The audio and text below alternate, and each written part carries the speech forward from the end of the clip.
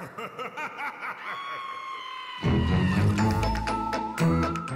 guys, welcome back to a very special Halloween edition of A Little Mock Test.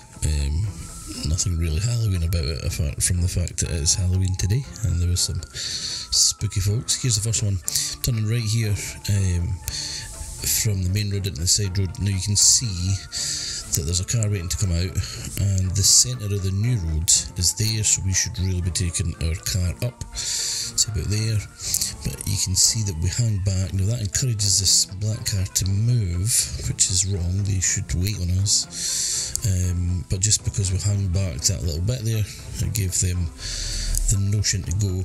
On top of that, there was a little bit of hesitation in actually making a move. There's time here to get around. That's another thing about being further forward, it makes it easier to make the turn into the side road.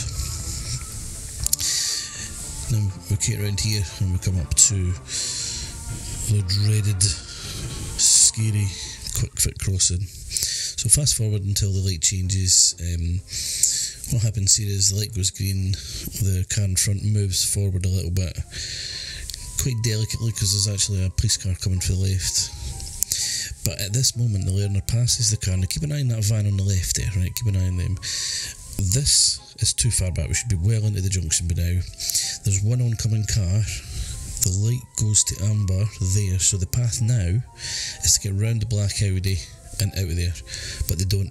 They hang about here, and I had to tell them, get a move on, that is not a place for hanging about. Watch the mirror here, look at this van.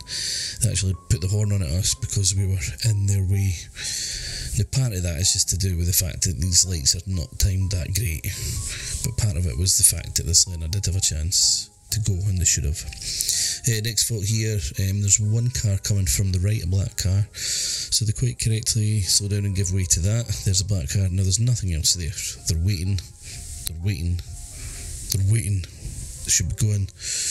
Very hesitant at this roundabout.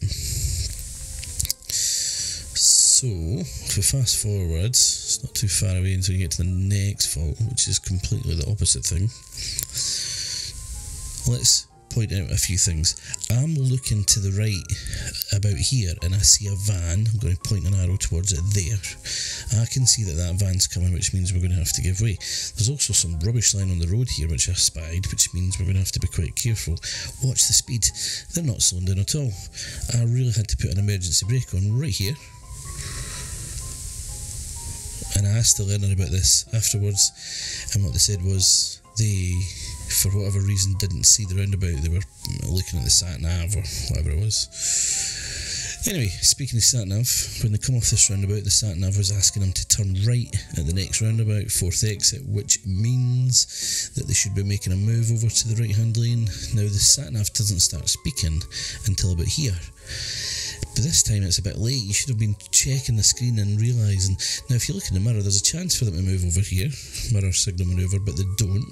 So I'm thinking, okay, what they're going to do is they're going to continue to the next roundabout. They're going to go all the way around the next roundabout and then they'll come back and then they'll do what they're meant to do. So far so good. They make a move over here. The sat-nav's already told them that this is going to be a right turn, exit number 5, to come back on themselves. But things go a little bit wrong here. So they get a nice entry on to the roundabout. They didn't signal right. I had to remind them that they should have been signalling. And as you come around here, what happens is there's a split in the lane and you get to decide if you want to stay to the right, the inside, or to move slightly outward. You're going to see that split happening here. Now they decide to move into the inside. If it was me, I would have kept the car to that outside lane there, which becomes the middle of 3. However, at this point they're still okay. They can still make their way back as long as they don't do anything silly. They just jump across 2 lanes and they end up down in the industrial estate. You don't want to do that.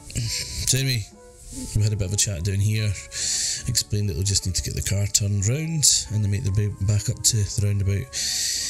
And we'll skip forward really to the next fault here. we changed the route because time was getting away from us, which is why we're up this way now.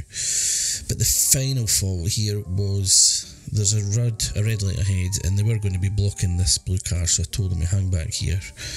That lets cars go into the road behind us, and it also lets them come out in front of us. So, some serious faults there. Hopefully, if you're watching this, you're thinking, I wouldn't do that. Why did they do that? Well, I don't know why people do it. It just makes mistakes. It's all part of learning. Hopefully these videos help. Somebody makes one mistake and somebody watches it, and then there's hopefully less chance of someone else doing it. So there you go, guys. Halloween video for you. We'll see you on the next one. Bye now.